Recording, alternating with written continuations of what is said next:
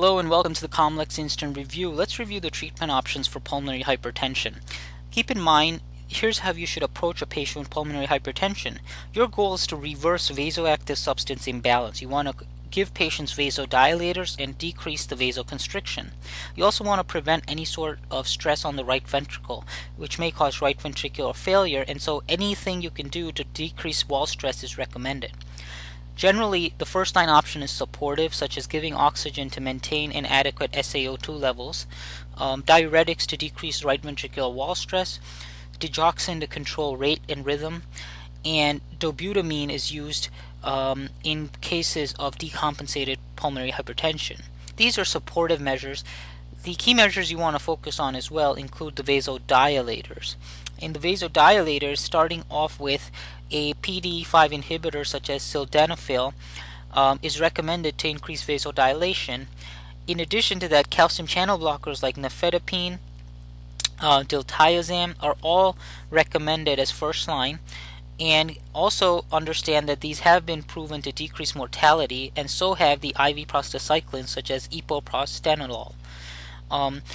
Calcium channel blockers can cause hypotension and lower limb edema, whereas the epoprostenol can cause flushing, jaw pain, abdominal cramps, nausea, etc.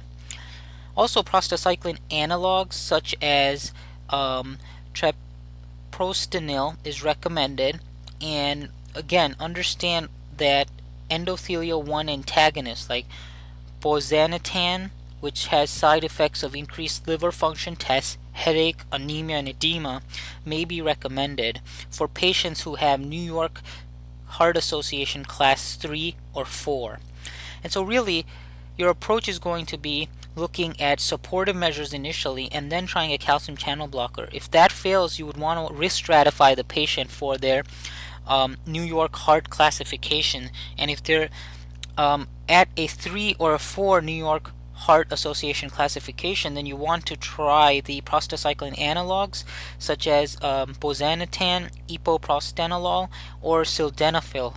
And if they're class 4, then you would want to try the epoprostenol, which is the IV prostacyclin. Now, if these oral medications for vasodilation fail, then you would want to try combination therapy between a oral medication and supportive measure. And finally, if everything fails, then you'd want to try an interventional procedure like an atrial septostomy. Keep in mind that you want to treat the underlying causes if there's signs of secondary pulmonary hypertension, whether patients present with CREST syndrome, lupus, ASD, VSD, PDAs, or patients are on any kind of drugs and toxins. You want to rule out causes of COPD, interstitial lung disease, sleep apnea, acute pulmonary embolism, sarcoidosis. All these are things you want to address first if there are signs of secondary pulmonary hypertension. This was a review for the COMLEXFlashcards.com podcast series. Please visit us at COMLEXFlashcards.com, and good luck in your board review preparation.